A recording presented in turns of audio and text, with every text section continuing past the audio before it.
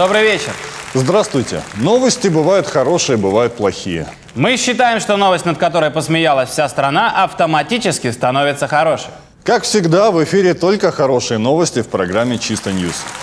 Целый сезон нашей программы подошел к концу, и сегодня мы не только поделимся с вами свежими новостями, но и подведем итоги нашей работы, а также составим планы на следующий сезон. Но сначала все-таки самые свежие новости. Итак, в МВФ заявили, что готовы кредитовать Украину и без реструктуризации госдолга. Похоже на то, что МВФ вошел в азарт и готов кредитовать Украину снова и снова, надеясь, что вот сейчас точно повезет и хоть что-то вернут. На днях в небо над Киевом взлетел гигантский рушник. Как оказалось, эту патриотическую акцию организовало Национальное космическое агентство Украины. А два воздушных шара и рушник – это все, на что хватило денег, выделенных в этом году на развитие космической отрасли. В Мексике на выборах мэра города Юрекуаро по ошибке победил кандидат, который погиб за несколько недель до выборов. Основная причина, по которой жители голосовали за него, это то, что этот уж точно не будет воровать. Аргентинского футболиста Лионеля Месси будут судить за уклонение от уплаты налогов. Как оказалось, легенда футбола одинаково хорошо забивает как на поле, так и на налоговую. Надеемся, что его адвокат сыграет так же хорошо в защите, как сам Месси играет в нападении. Об этих и других новостях более подробно. Кадровые перестановки в МИДе Украины. Петр Порошенко в ближайшее время намерен назначить новых послов в 13 странах. А именно, в Австралии, Великобритании, Португалии, Алжире, Беларуси, Иране, Ливане, Молдове, Таиланде, Венгрии, Индии, Словении и США. Таким образом, в ближайшее время мы узнаем имена 8 счастливчиков, а также тех, кому будет суждено отправиться в Алжир, Беларусь, Иран, Ливан и Молдову. Мы внимательно следим за лентой новостей, и сегодняшняя лента как нельзя точно отражает ход реформ в МВД и борьбу с коррупцией одновременно. Итак, новость, опубликованная на сайте Укрнет в 11 часов 7 минут. Япония передала Украине 1500 машин для правоохранителей. Круто? Еще бы. Новость в ленте ровно через минуту. Украинские милиционеры получили от японцев 40 автомобилей. Вот это да! 1460 автомобилей в минуту. Благодаря сайту Укрнет мы с вами установили реальную скорость коррупции в Украине на данный момент. Но есть у украинского правосудия и явные успехи. На прошлой неделе по просьбе Генпрокуратуры Верховная Рада сняла депутатскую неприкосновенность депутата Сергея Клюева, так как его подозревают в совершении, цитирую, «нескольких уголовных преступлений». Чтобы не возиться с уликами и доказательствами, всех бывших регионалов генпрокурор Виктор Шокин привлекает по новой статье Уголовного кодекса, которая звучит так. Да там и так все понятно, и да там и так все понятно, часть вторая. Для привлечения по этой статье не нужно никаких предварительных доследований, и она предусматривает суровое наказание в виде отката кому надо и отлета куда хочешь. Случай с Сергеем Клюевым, видимо, не является исключением. После традиционных громких обвинений и снятия неприкосновенности Сергей Петрович по традиции куда-то пропал, и его тут же по традиции объявили в розыск. Правда, кто ищет, пока непонятно. Сначала в МВД заявили, что розыском занимается СБУ. Однако в тот же день в СБУ сообщили, что никаким розыском Клюева они не занимаются. Мы на всякий случай обзвонили другие экстренные службы, но ни МЧС, ни аварийная служба газа, ни Киевэнерго тоже не ищут Клюева.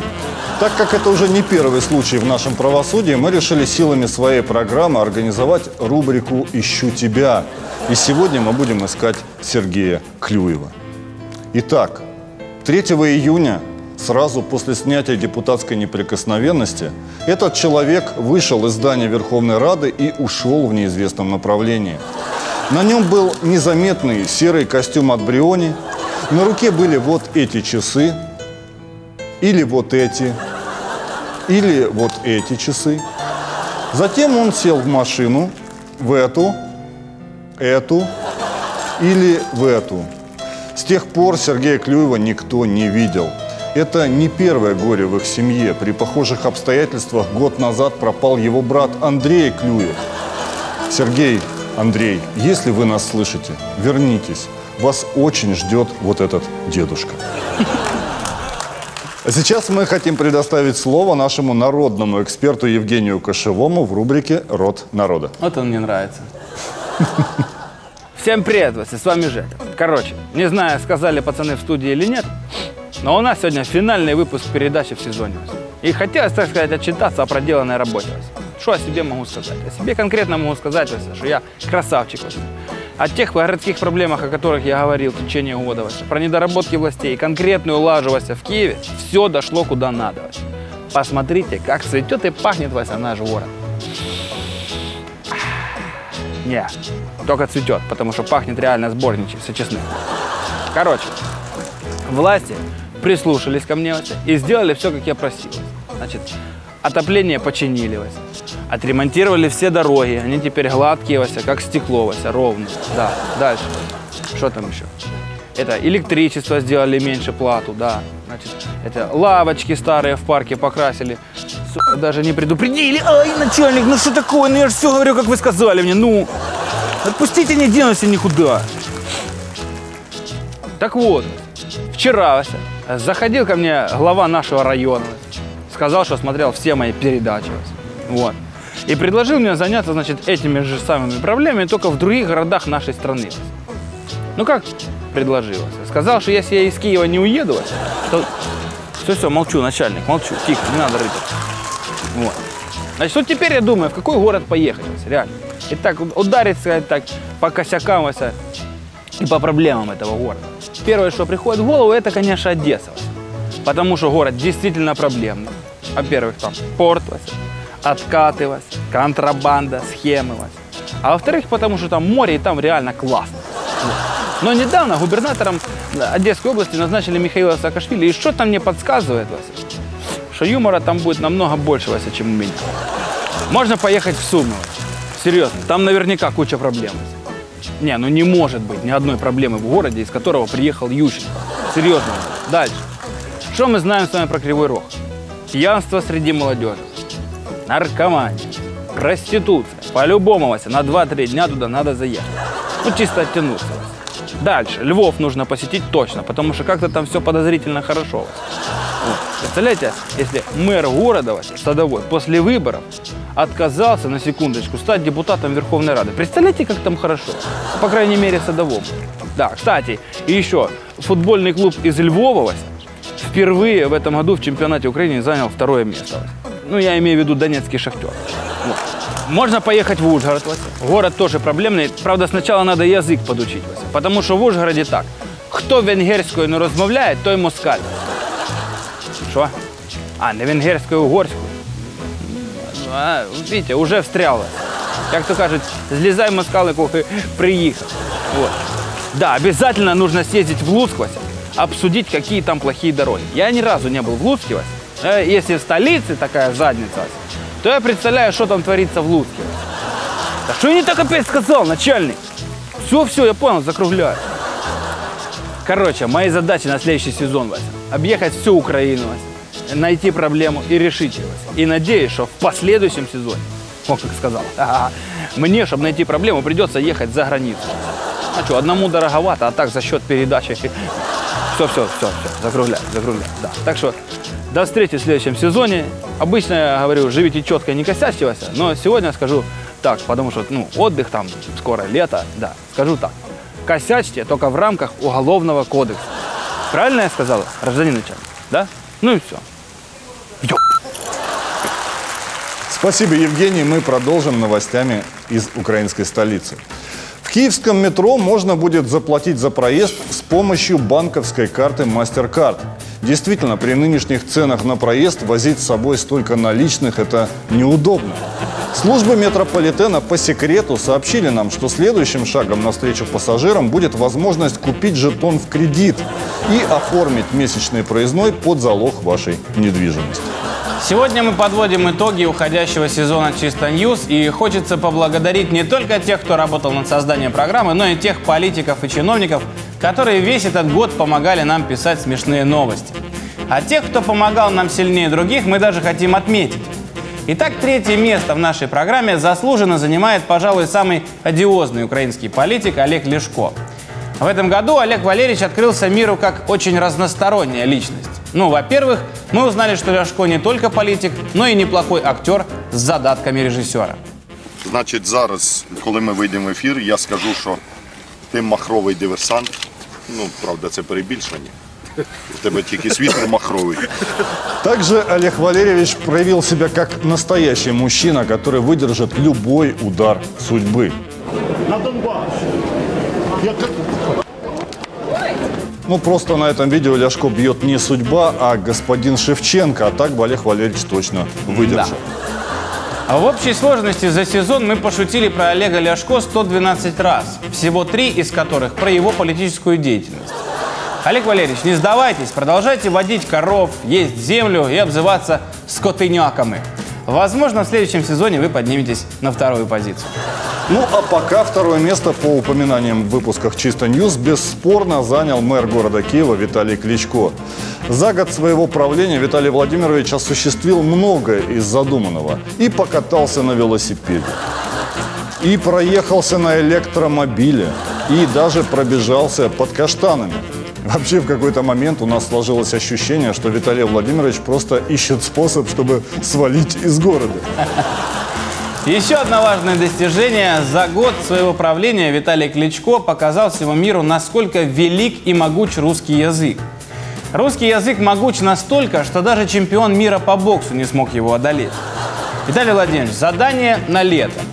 Побольше интервью, побольше импровизации, побольше фраз своими словами. Мы в вас верим. Ведь все мы видели, как вас на посту мэра благословили высшие силы. Ну и, наконец, абсолютным лидером нашего хит-парада становится, внимание, самый смелый. Якщо куля в лоб, то куля в лоб. Самый искренний. Юля! Юля! Ну и самый оптимистично настроенный политик.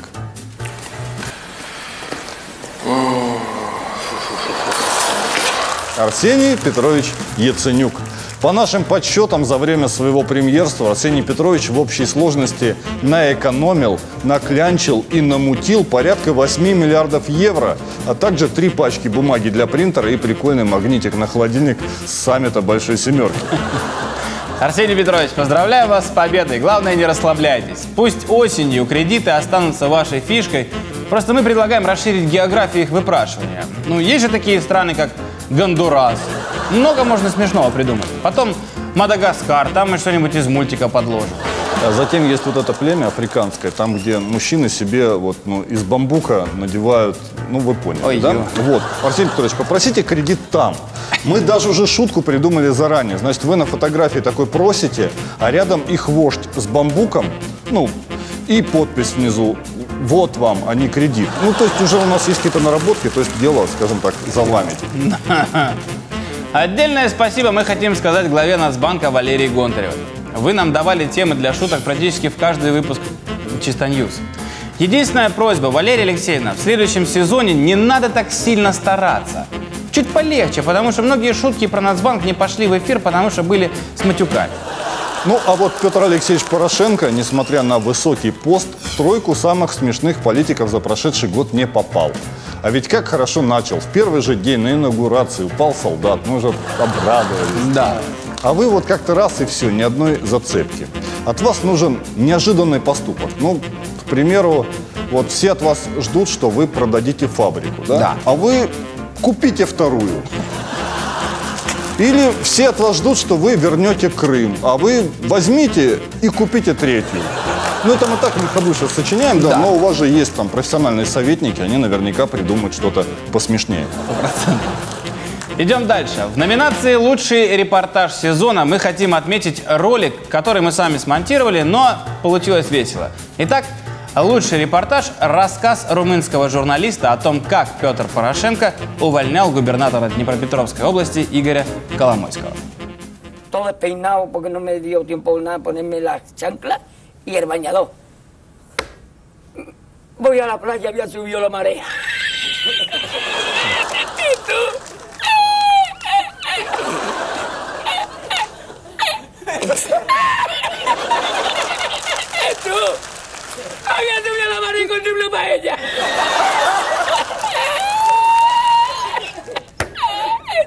¡Ay, qué hacemos ahora! Con los dos sacos de arroz. ¡Ay, ya me! Tú y yo con el bañador y con la paella.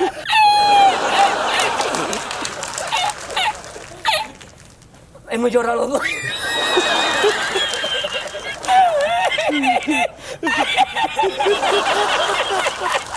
Así yo no quiero arroz, Jesús, yo no quiero arroz ni en China, vamos. А вот что больше всего запомнилось нам в этом сезоне за все эти 70 выпусков «Чисто Ньюс». Мы любим критиковать политиков за их ошибки, но, если честно, мы тоже не идеальные ведущие. Как звучит в начале каждой программы, новости бывают хорошие, бывают плохие. А бывают новости, которые просто невозможно выговорить. Вашему вниманию малая часть того, что осталось за кадром «Чисто Ньюс». Сегодня в нашей подборке странностей мы похотим. Мы похотливые самцы. Так как мы очень хотим показать, что внутри, так как мы очень хотим показать, что находится, так как мы очень хотим показать, что там происходит внутри, а нас... Еще раз. Вася, вручили квитанцию, Вася, и сразу язычок под валидол. Наоборот, валидол под язычок. Блин. Давай еще раз. Смотрите завтра продолжение моей китайцы. У нас в доме подвал и чердак, Вася, выглядят настолько, Вася, как? Страшно. Вообще запущенный. Запущены. Ну, давайте не так пессимистично, да? Ну так не тронерничай, все спокойно. Здрасте. Мы поздравляем. А в морде замета подкрался, да. Бравура, очень смешно. Молодец. Ладно, мы поздравляем Александра. Очень смешно, Александра. И благодарим всех Всех, вообще всех пользователей Фейсбука. Участвовали, не участвовали, не ладно. Все молодцы. Все, я... Ой, боже. Да, спасибо. Спасибо.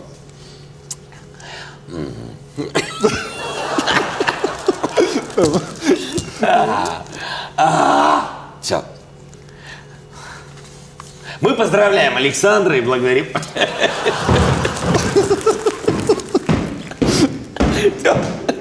Идите вы со своим амуром. Такое чувство, что люди вообще не потеют. А?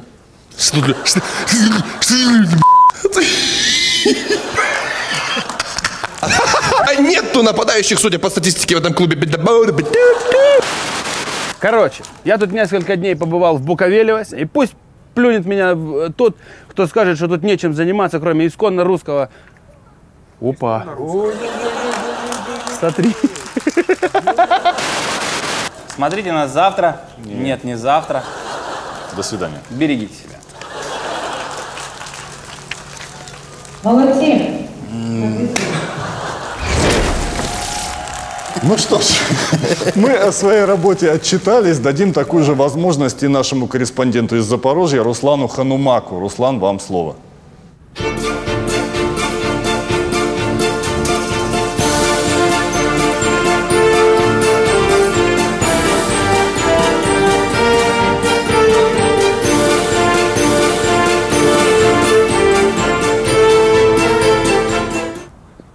За моей спиной находится легендарный символ нашей страны. Символ украинской свободы и духа. Единственный в мире казацкий остров Хортица. Он мне просто испортил сюжет. Взял и испоганил репортаж.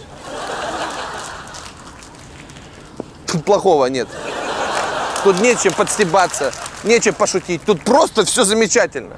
Единственный минус – это те уроды, которые оставляют после себя мусор. Спорт, бухло. Спорт и бухло. Да вы же хуже заводов, твари!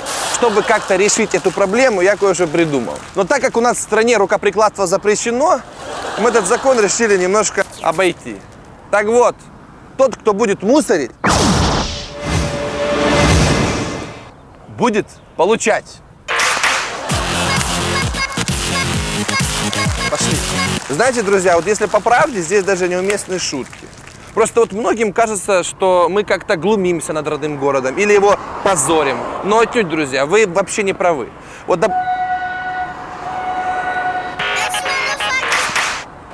я предупреждал. Вот, например, после выпуска про дороги их действительно начали ремонтировать. А на реконструкцию аэропорта, кстати... Скажите, а когда самолет будет? Неизвестно. Ожидайте. Выделили 9 миллионов гривен. А это значит, что мы делаем все-таки что-то полезное. Знаете, так как это последний выпуск сезона, было бы логично, если я вам бы что-то пожелал.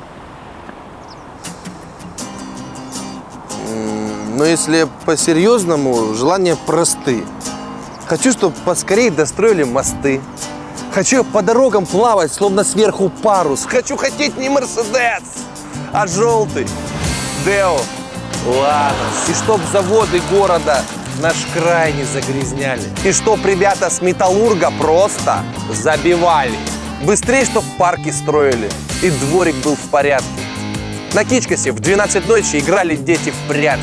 Хочу прийти в аэропорт и просто офигеть. Везде красиво, чисто. И можно улететь. В какой стране, вы спросите, родился Брусик ты? А я скажу вам искренне, в стране своей мечты. Я люблю свою родину, вроде бы. Я полжизни рабом и на заводе был. И штаны носил прямо на скеле. Спасибо, зрители. Всех благ. Меняйтесь. Русик, Ханумак. До новых встреч в новом сезоне. Пока. А сейчас пришло время подвести итоги нашего традиционного хит-парада сомнительных спортивных достижений. За этот сезон в этом хит-параде поучаствовало более 200 спортсменов, танцоров, бодибилдеров, да и просто людей, которые занимались странными вещами, издалека похожими на спорт. Да. Но сегодня мы хотим отметить лучших из лучших, то есть тех спортсменов, которые насмешили нас в этом сезоне больше других. Итак, на третьем месте за сезон самый уставший тренер сборной Казахстана по плаванию.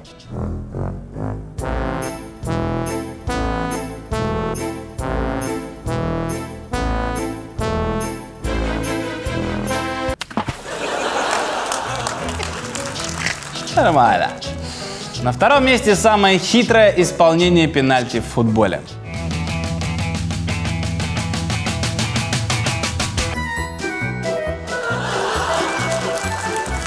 А побеждает по итогам сезона, вы знаете, определить самого смешного спортсмена у нас так и не вышло, поэтому на первом месте сегодня у нас несколько участников. Ну а кто из них самый веселый, решать именно вам.